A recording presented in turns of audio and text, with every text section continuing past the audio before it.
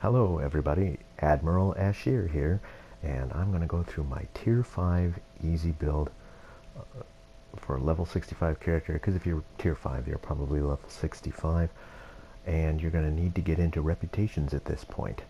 And this build can be made without spending any money, technically, because it's all reputation or things that you get from the game. The ship itself is the Star Cruiser Tier 5. It's a pretty well-rounded ship with almost the same specs as a Tier 6 ship. So it's a pretty good, well-rounded vessel. Nothing special about it, but once you get to level 65, you guys have noticed that you have reputation down here, and you'll start working on these levels of each reputation. And some of these things that I'm going to talk about in the equipment will come from these, and I'll call them reputations. Otherwise, I'll explain the mission that they came from. Here's the ship, the USS Rook. This first weapon is a dual disruptor from the Discovery set. Now you can make the disruptor instead of the phaser once you get to Tier 6 in that. Otherwise you can do phaser. I like disruptor because I'm doing a full disruptor build. Here's a biomolecular dual beam bank. It's also a disruptor, and you get that through the Omega or the Undine reputation boxes, not necessarily from building it. That I got just as a prize from a box. Nausicaan Disruptor Beam Array is from the first mission in New Horizons with the Lucari. You'd have to play the mission 3 times over, and you can get the full set because it is a 3-piece set, and I like to have it because this third thing on here, it adds an extra 28.5% disruptor damage, and that's to every disruptor on my ship, plus 50 starship hull penetration, so that comes in really handy there. Here we have the Terran Task Force Photon Torpedo, and that is made in the Terran Rep, and the Terran Task Force Disruptor Beam on the back, that is also made at the Terran Rep. Here's a Nausicaan Energy Torpedo, that first mission again, and New Frontiers. Kinetic Cutting Beam is made from the Omega reputation, and the House Martok Disruptor is from the mission Brushfire. I go through that twice to get the Council, which we'll get to when we're on the other side. Here's a satellite turret. These are devices, things that you consume. That just drops it off in space, shoots. There's a shield battery. This is the Nimbus Pirate distress call for reinforcements, and you get that from doing the entire Nimbus 3 story arc. The Delta Real Alliance reinforcements you get through the Delta missions that you do in the story. Here is my shield. I use 3 parts of the Discovery. So this is one, the Discovery shield, the Discovery deflector, and the Discovery warp engine. Because once you have 3 on top of the other things that you get, plus the hull regeneration there, you get Mycelia Lightning that flashes out at every new target. On the Impulse engine, I just have this one, and it is from the competitive wargames reputation. It makes your ship really fast, and every time you use, like high yield torpedo or overload, beam overload, torpedo spread, things like that, it makes you go even faster. So fast turn, best for speed engine. Down here in the tactical is Lorca's custom fire controls. It's also from the Discovery Rep. This is something that you can get from a fleet store. That's vulnerability locator, and there's 2 different kinds. There's a locator and there is the exploiter. The locator is the one that gives you critical chance, and the exploiter is the one that gives you critical severity. I chose the chance on this build because there are only 2 tactical consoles, and if I'm going to put anything down there, it's going to be extra chance. Let's see, the exotic particle field exciter. It raises your EPG, which helps out science abilities. This is the assimilated module. Oh, that, by the way, the exotic particle field exciter is just a normal thing that you can get through the course of the game, or you can construct one with your R&D school in science. The assimilated module is from the Omega reputation, and that adds critical chance and severity. And let's see, here we have that 3rd piece of the Nausicaan, and that adds more damage and power transfer. I forgot to tell you that Lorca's custom controls I put on every ship, because look at the critical chance plus 3.9 plus weapon power setting and 157.5 starship shield penetration. So if you want to be able to get things to wipe out people's shields in one shot, always have Lorca's custom fire controls as a base. Right up here in the engineering section, I've got Neutronium Alley, because it covers a lot of stuff, and this one is actually epic. So you get another piece, which this one is starship hull capacity. I think it's very important for a tier 5 ship to have as much plus starship hull capacity as you can find, which is why I have my RCSs, which are things that you can find or build. These two things, find or build, in the game. This one increases your flight turn rate, a must for a cruiser, and it increases hull capacity. This one is an enhanced RCS accelerator, which basically does the same thing, except for if you look at the difference here, this one adds capacity by a plus, and this one adds it by a percent. They go well together because that goes onto the base, and this increases the base. So that's another 52.5 flight turn rate, so you're going to be turning better. And you can get this particular console also through the fleet.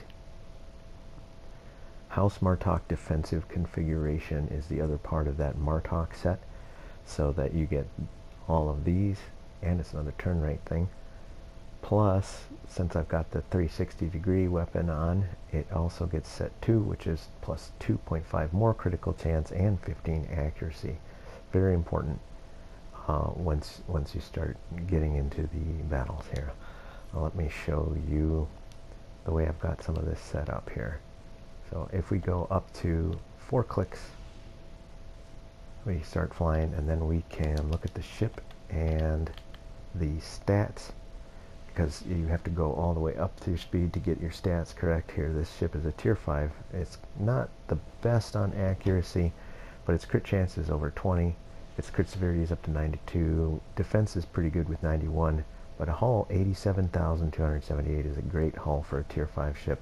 And look at all of those resistances over there. They really stack up. And then you got flight speed of 37.86 and 22.6 degrees per second turn rate. That's good for a cruiser. Generally, cruisers are harder to turn.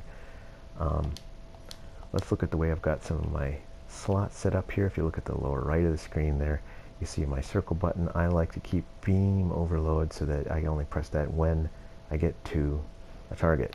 The other thing I've got here is torpedoes high yield 1, and that auto executes there. Triangle button, I've got emergency power to weapons because I like it there. And I have these other engineering up here. We've got directed energy modulation. We've got reverse shield polarity. That's an important thing for defense, and I've got it whenever possible so that it just keeps going as much as it can when you get into battle. Here is engineering team 1, which is at healing, and I've got that so that its health is less than or equal to 50%, so it kicks in when it needs to. Now these are called auxiliary power to the emergency battery, aux to bat. And I've got 3 of them on there, and I will explain why when we get in and look at our duty officers. Alright, the square button is your science. In here I have jam targeting sensors, which is actually a placate, and it says it placates until I deal 21,600 damage to the jam target, so they can't target me or hurt me until I do that much damage to them, which ends up being pretty quickly in the ship actually. Polarized hull keeps tractor beams off you, and I like to put this one there because like I've said before, I like to be stealthy and sneaky as well as fast and stuff. This basically cloaks you, and you cannot be seen while that's active. You cannot fire while it's active, but then you can turn it off. Alright, I like my L2 button to be evasive maneuvers, and I put other things on automatics for different reasons. And I'm an engineer, so I've got these things up here. And miraculous healing, or miraculous repairs 3, which brings your hull back up and your shields back up really quickly. Right, on my L1 on this build, I'm using diversionary tactics, which comes with something called specialization. So let's go back in here. Now once you're level 65, you start working on your specializations here. For specializations, you pick the things that are going to work best for you. What I did here is intelligence officer as primary and strategist as secondary. Strategist secondary is what gave me that diversionary tactics. Intelligence officer, without this seat at all in this cruiser, it gives me flanking and defense and dodge. So not much else with that, but I use it in most of my builds, so that's why it's there.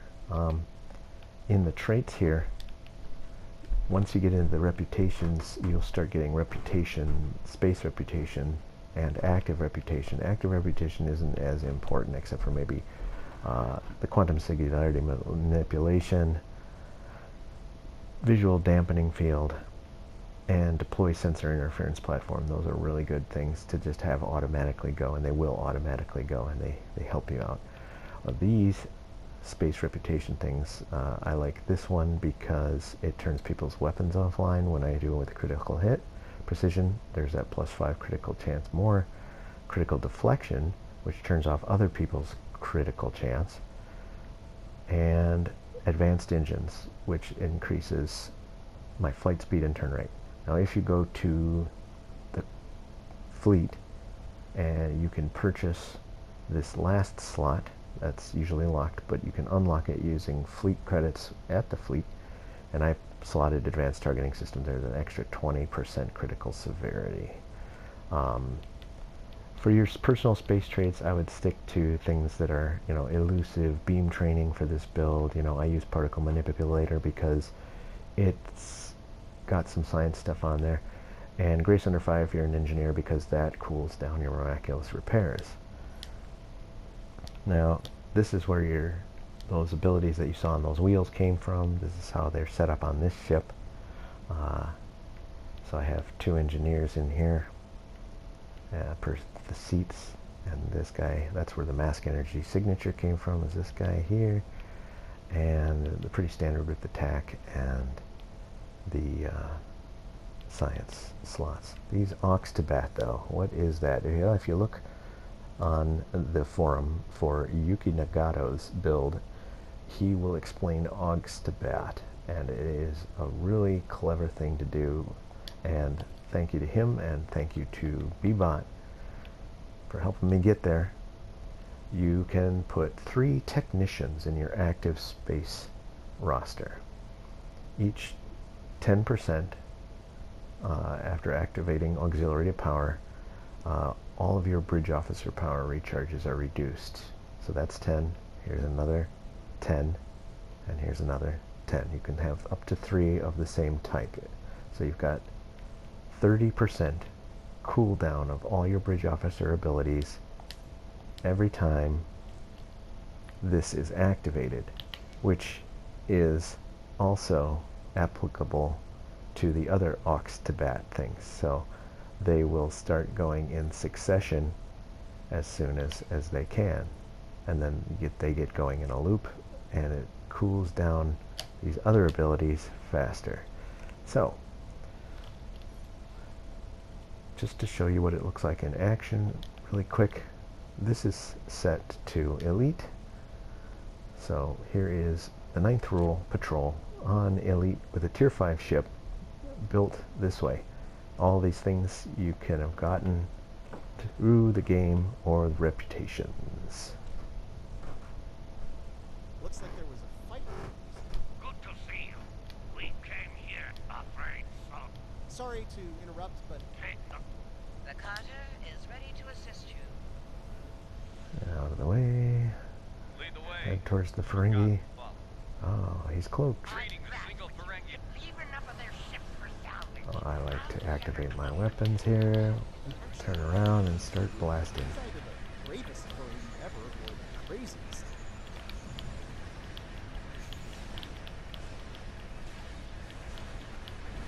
So this patrol is on elite. So it takes a while to shoot these ships, and this is a tier 5 ship holding its own, pretty much taking these things down. That one was a frigate. Nice. Alright, get back in here.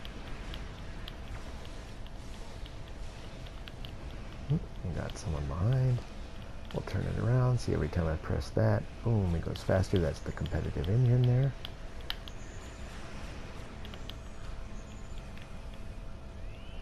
That Nausicaan torpedo goes out the back every now and then.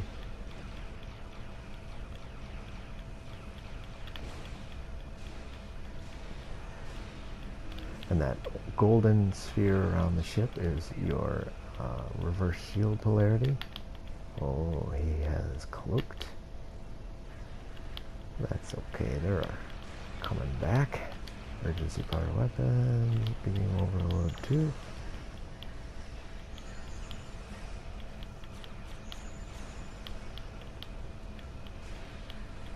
Now you might say, okay, Ashyer, I have done this build and I put all those things on there, but I don't have any yellows. Also, I can't do things like that. Some of those crits that you do are huge on that video, and I can't seem to get my ship to do that much damage to anything. Well, there might be a reason for that in some of the lingering things that I have. As you start getting bigger starships, you get starship traits. And this is the only thing that is not covered by that. Starship traits come from starships, and I have many starship traits slotted from other starships that I've had. In Tier 6 you get Mastery, and you get these all filled out, plus that last slot goes to, or comes from, the fleet. You have to get it from the fleet in order to unlock it, just like the space reputation. I'm just going to dump out of this patrol because they're annoying me, shooting me in the back. But as you notice, I'm still at 100% and my shields barely got scratched. So, not too worried. So I will report that mission. Phew.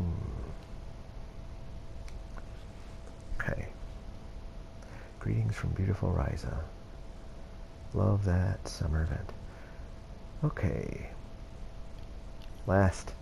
How did I get these leveled all the way up to gold? It seems impossible, because when you're in here and you're trying to level something up and you go upgrade and it's just a rare or very rare or even an uncommon or a common, and you sit there and you try and get these universals or these improved tech basic ones, then it costs dilithium and it takes forever. When you have dilithium, you should go to the dilithium store and look at special items here. There's Phoenix Prize Pack, a single or buy 10. And when you get one of those, here, let me just grab one to show you. You open it and you get a prize of some sort. Usually these, uncommon prize token. But you can get rare, very rare, ultra rare, and epic. Epic gives you a ship. Ultra rare gives you a ship, tier 5 ship. So those are both desirable. This is the one most commonly you get, is the uncommon. You use the device and you go into the prize redemption for Phoenix. And here, down in uncommon, all the way down, not the very last one, but the second to last one, is Phoenix Universal Tech Upgrade. And you trade all of them in for that when you don't want anything else that's in here. And then when you upgrade things,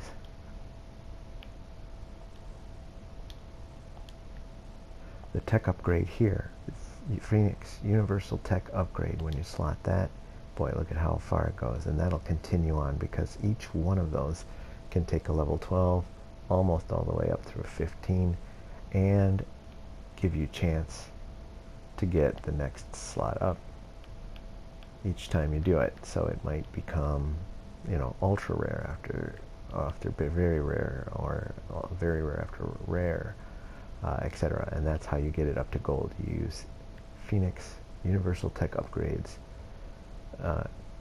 from those prize packs from your dilithium. I know it's a long road, but it's worth it to get there. And then you can get the epic, and once you get to this level, you should be able to get through anything in the game and any of the TFOs, Task Force Operations. These all give you the marks to build up your reputation. So I would do these, and once you get into them and you get a better equipment on your ship, you can change it by pressing triangle and going down here to different difficulties on advanced or elite. I would try advanced more often than elite, not because you can't handle it, but because hardly anyone ever queues up for elites. You could sit there all day waiting for a mission to go for elite, because you need 5 players randomly, unless you're on a team, to do a full TFO. Well, I'll talk to you guys next time. Do some more specific builds from some of the ships that I'd fly regularly. But thanks for listening. That's our T5 build.